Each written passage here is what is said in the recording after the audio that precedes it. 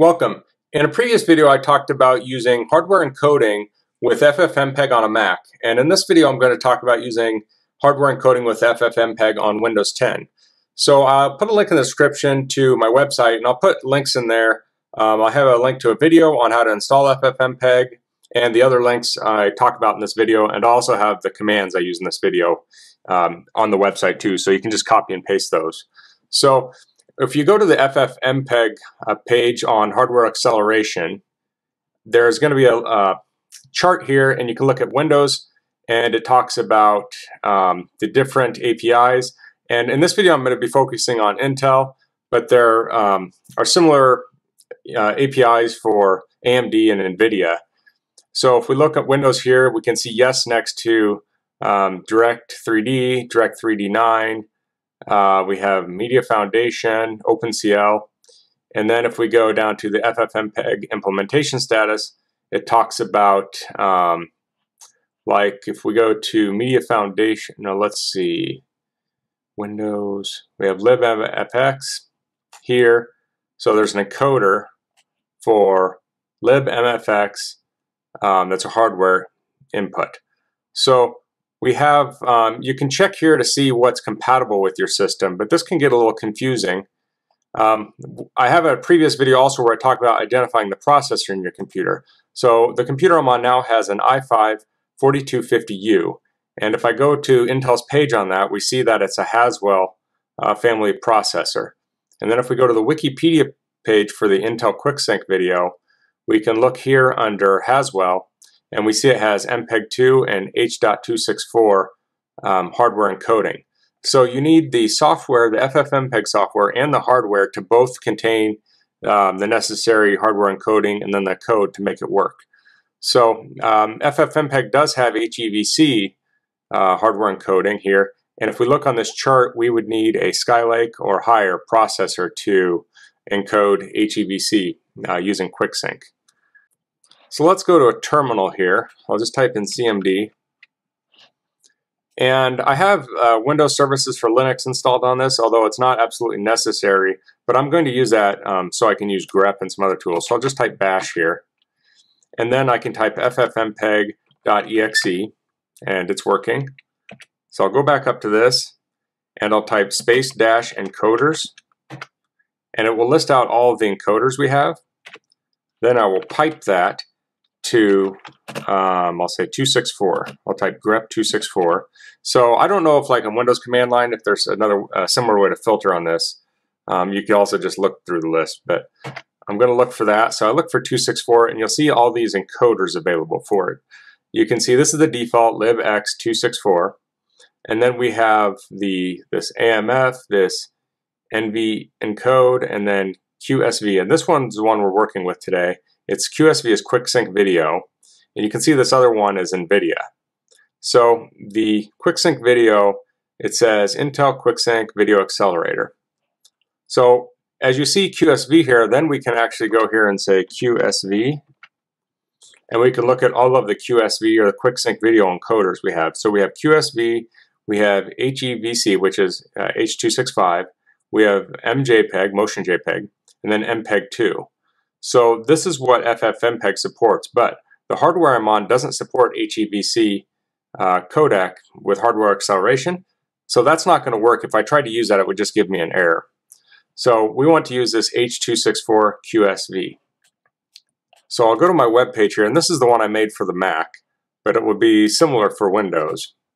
So if we look at this command here, we have FFmpeg-I and then train.mp3 or mp4.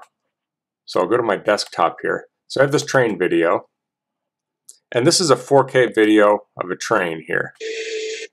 Okay.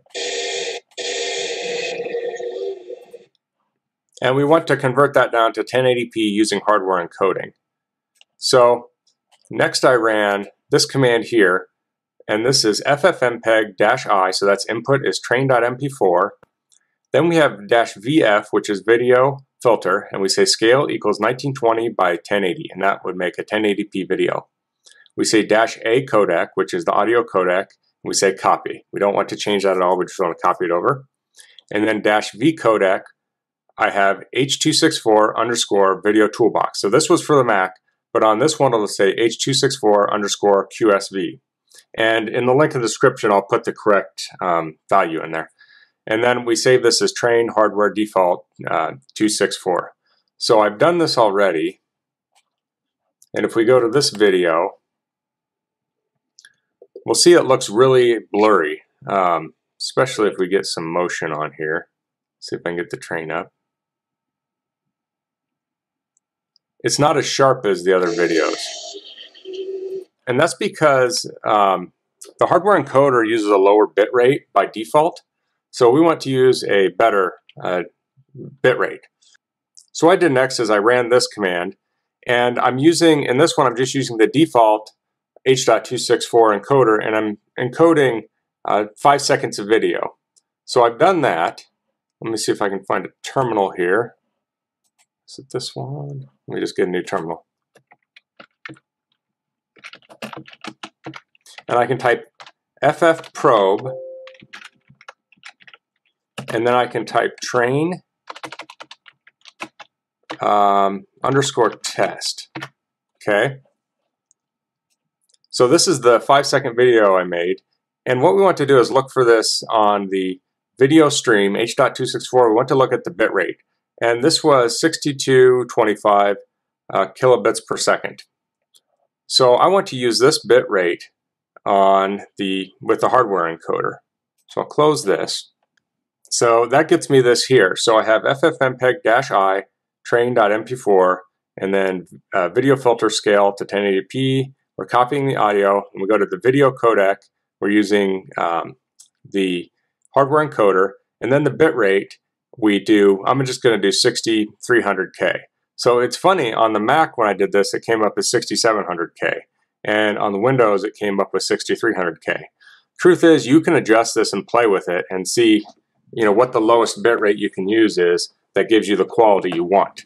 So this is highly subjective. You can adjust it, but I just went with 6300 because that's what it said to do. So I did that, ran it again, and then we got this is the hardware encoded version. And you can see it's a lot sharper here. We get the train coming up. There's a lot of detail.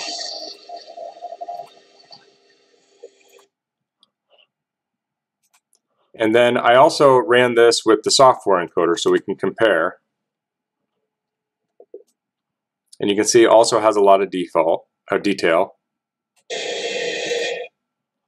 Okay, so now let's see if I can show this in detail view of the desktop. So we see here I have the original train file is 710 megabytes.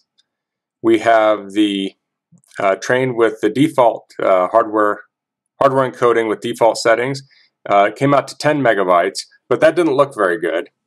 So we ran the test, which is the train test. So it was 5 seconds. We found out our settings, and then I encoded it using the hardware encoder, and that's this here, and it came out to 76 megabytes, and then I ran it with the software encoder. It also came up to 76 megabytes. So they're about the same. They're not exactly the same, and I'm not sure exactly why, but that doesn't seem strange to me that they're a little bit off.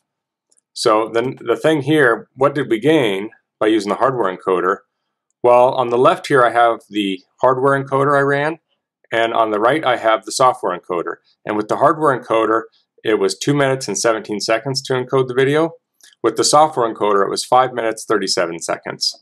So this was a huge difference to do this. If you have a lot of videos to encode, this can make a huge difference using the hardware encoder versus the software encoder, especially once you get it set up, because this seems like a lot of work to figure out exactly what settings you want.